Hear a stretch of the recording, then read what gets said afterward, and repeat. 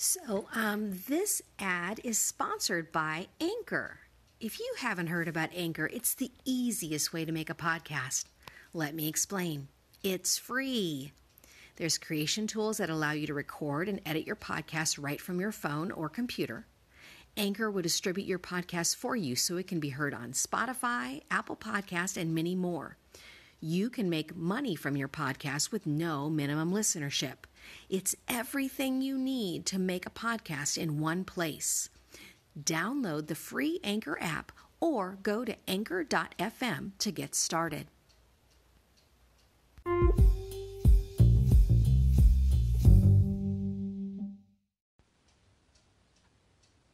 Hi there, this is Robin Norgren, and I'm your host for Montessori, Creativity, and the Meaning of Life. You can find all the work that I do on my links on Instagram under Robin_Norgren or at UBU for Life. I'd like to start with some words from Walking on Water by Madeleine L'Engle. One summer at a writers' conference, I felt that something was wrong with most of the juvenile manuscripts I received. Not all of them, but enough so that it worried me, especially because I couldn't put my finger on what was wrong. On the last day of the conference, all the workshops were open and almost everybody attended them all. Most of the students had been in 2 or 3 workshops, so I had the opportunity to listen to poems, stories, sections of novels written by the men and women from my workshop. In almost every case, the work in the other workshops was better than the work they had turned in to me. I discovered, to my horror, that they had been writing down, not so much down to children, as down to themselves, writing below their own capacity. I listened to an excellent story written by a young man who had turned in some indifferent material to me. And after class, I figuratively shook him as I said, "That is the way you write for children. The way you wrote that story, not the junk you wrote for me." A child is not afraid of new ideas, does not have to worry about the status quo or rocking the boat, is willing to sail into uncharted waters. Those tired old editors who had a hard time understanding A Wrinkle in Time assumed that children couldn't understand it either. Even when Farrar, Straus, and Garreau, to which house I am devoted, decided to take a risk in taking it, they warned me they did not expect it to sell well, and they did not think it could possibly be read by anyone under high school age. This is the typical underestimation of the adult, as to the capacity of children who understand philosophical, scientific, and theological concepts. But there is no idea that is too difficult for children, as long as it underlies a good story and quality writing. As to A Wrinkle in Time, it reflects my discovery that higher math is easier than lower math, that higher math deals with ideas, asks questions which may not have single answers. My reading of Einstein, Eddington, Jaynes, Heisenberg was to me an adventure in theology. I had been reading too many theologians, particularly German theologians. I was at a point in my life where my faith in God and the loving purposes of creation were very insecure, and I wanted desperately to have my faith strengthened.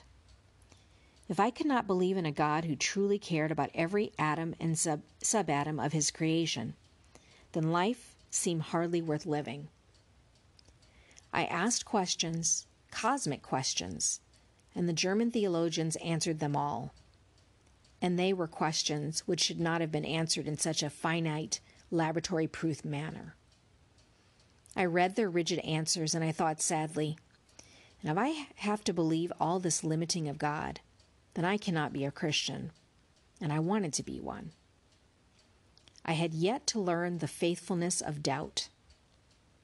This is often assumed by the judgmental to be faithlessness, but it is not. It is a prerequisite of a living faith. Francis Bacon wrote, If we believe with certainties, we will end in doubt. If we begin with doubts and hear them and bear them patiently, we may end in certainty. The anonymous author of The Cloud of Unknowing writes, "By love, God may be gotten and holden, but by thought or understanding, never." Love, not answers. Love, which trusts God so implicitly despite the cloud. And is it not the cloud a sign of God? That it is brave enough to ask questions, no matter how fearful. It was the scientists with their questions, their awed rapture at the glory of the created universe, who helped to convert me. In a sense, A Wrinkle in Time was the rebuttal to the German theologians. It was also my affirmation of a universe in which I could take note of all the evil and unfairness and horror, and yet believe in a loving Creator. I thought of it at that time as probably a very heretical book, theologically speaking, which is a delightful little joke at my expense, because it is, I have been told, theologically a completely orthodox book. The Holy Spirit has a definite sense of humor.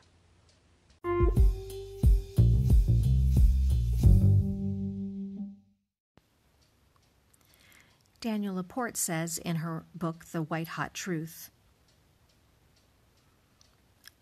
"On my own healing journey, I called on psychologists, Buddhists, the super woos, and the medical professionals, both traditional and alternative. There's a lot of overlap amongst them, of course, but here's what I learned. Each form of assistance is on its own terrifically helpful and utterly incomplete. If you want to take your life to the next level, you need backup from multiple perspectives and traditions. You're complex, and your support system needs to be as multifaceted, robust, and weird as you are. When I was going through something, and when are we not going through something, I'd circle back to my beloved therapist for some of his wisdom and understanding. In addition to our cherished interaction, I was always exchanging the names of energy workers on the side with my friends. It was like trading mystical baseball cards. Ooh, I got this guy who'll clean your chakras and do some soul imprinting stuff. What's soul imprinting? Dunno, but we did this journey thing and I cleared so much shit. Why don't you tap that shit out? EFT, Emotional Freedom Technique. I tap before all my meetings now. Really helps with my anxiety. I'm teaching my kids to tap. I need more than tapping. I want like an exorcism of all the bullshit. I know. What about that healer who used to be a psychiatrist who does the divine light sessions? She has dream visions for you the night before, and then you work with your guides to clear your stuff out. Now we're talking. Can you text me your number? I felt like I was cheating on my psychotherapist with my energy worker. And I was concerned that my energy worker was going to be hurt if I wanted to talk things through with my therapist. And would my naturopath be mad if I surrendered to my MD and took some antibiotics? And forget about my gyno. She diagnosed me as a total flake when I told her that, gasp, acupuncture was all that I needed. Well, I've heard acupuncture can be moderately useful, she said, with her arms folded. There wasn't one type of practitioner or counselor who could help me navigate my entire course of self-care.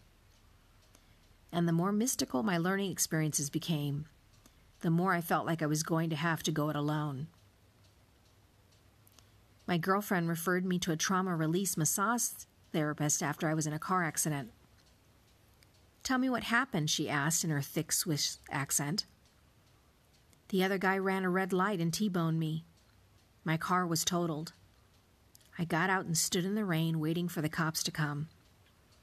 My hips and shoulder are bruised from the seatbelt, but I'm fine. I just kind of walk away. pause. "Is that all?" she asked, slightly suspecting I was withholding something. I clammed up. "Yep, that's it," I nodded, quickly biting my lip. Could not even begin to explain to her that milliseconds before impact, I heard a voice that told me, everything is going to be okay. And okay meant I wasn't going to be hurt in this accident, and that I'd be well and held in this entire lifetime, and that my son, who fortunately was not in the car with me, would also be okay for this entire lifetime.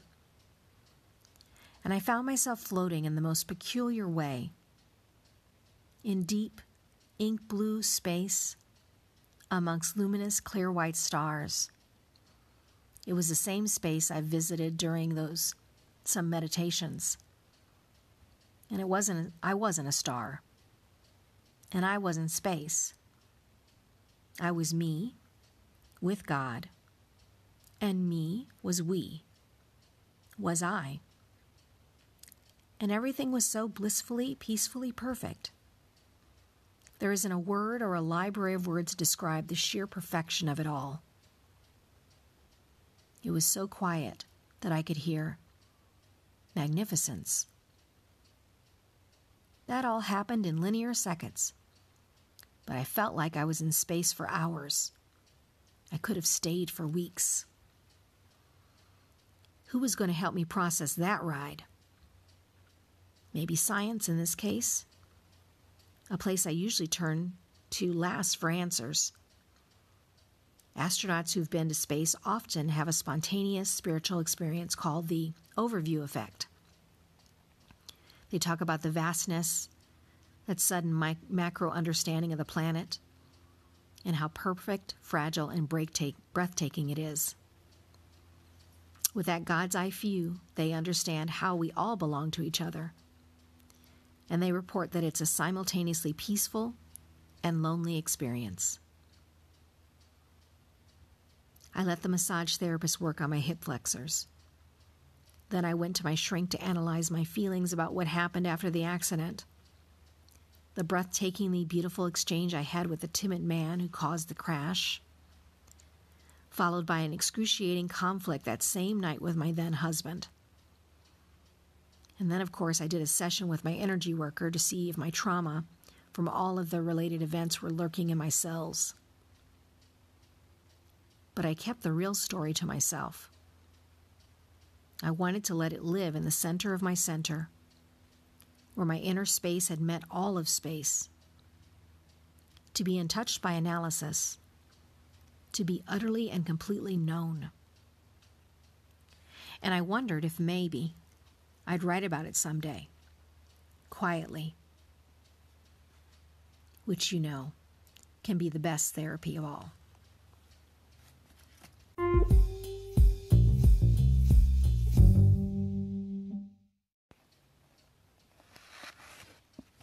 I did an interview with an artist named Sarah Schilling, and I documented it in my book called Your Creative Peace: Find and Deepen Your Creative Voice While Communing with God. Here's an excerpt from that interview. Sadie Schilling Studio. Her website is apicturebooklife.com. She says, I grew up antiquing and crafting with my family. My grandma is a quilter, seamstress, and cross-stitcher, painter, and all-around crafter. My mom was amazing at cross-stitch as well, and also a beautiful writer. My sister inherited the design gene. She knows, just like my mom and grandma, how to make even an ordinary day in space so special. I think that everything I do and everything I make comes out of the way my creative spirit is loved and nourished by these three amazing women.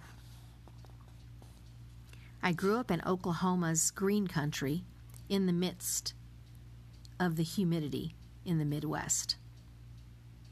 Sunny Colorado is the adopted home of my heart, and I'm making a new life with my family in a town near Hamburg, Germany. I studied art, literature, and education in college and earned a bachelor's and master's degree in English and teaching arts. I have worked as a copywriter and as a teacher, but now I'm a mom to my 2 little girls, and I paint and write about art. What is one of your earliest creative memories? As a kid, I would make these tiny little books, about 2 inches square, that I would use to write and illustrate a story and then carry around in my pockets to pull out to read when I got bored. There was a series, actually, The Adventures of Super Cat. How did you find your creative voice? I was always good at drawing. My mom enrolled me in after-school classes when I was in elementary school, and I took every art class I could in high school. I even started college as an art major, but I think the problem was I didn't have my own creative voice. I loved art and I loved to create, but I mostly did it because it was fun and I was good at it. It wasn't until I faced some heartache and uncertainty as an adult that art became a refuge for me. Then a year ago, my family moved to Germany, and as God put me in a place where I have sometimes felt more alone than ever before, I've become more dependent on Him in my moment-to-moment life, including my artistic inspiration. And I feel like I've finally found my creative voice. Because art has been therapy for me in so many ways, I want to tap into that comfort that I received and create work that serves as a comfort and encouragement for others. Did you have a creative habit that made a smooth transition into your adult life? As an art major at university, it became a chore to make art, even when I was uninspired and when I was covered with papers to write for my other studies, so I quit. I had planned to attend a proper art school after I finished my practical teaching degree. 6 years later, I had 2 practical degrees and a prestigious teaching job, and I was very unhappy. I felt stunted and trapped. Plus, my mom had just passed away, and between grad school, my new job, and taking over some of the clients of my mom's PR firm, I simply left myself no room to process the grief. Following a sudden prompting in our hearts, in 2006, my husband and I dropped everything and moved to the beautiful, sunny place of Colorado. It was an escape of sorts, but now I know that more than that, it was a rescue. The only painting I had done in years was on the walls in the house my husband and I had purchased and renovated together, only to sell it when we moved to Colorado less than 2 years later.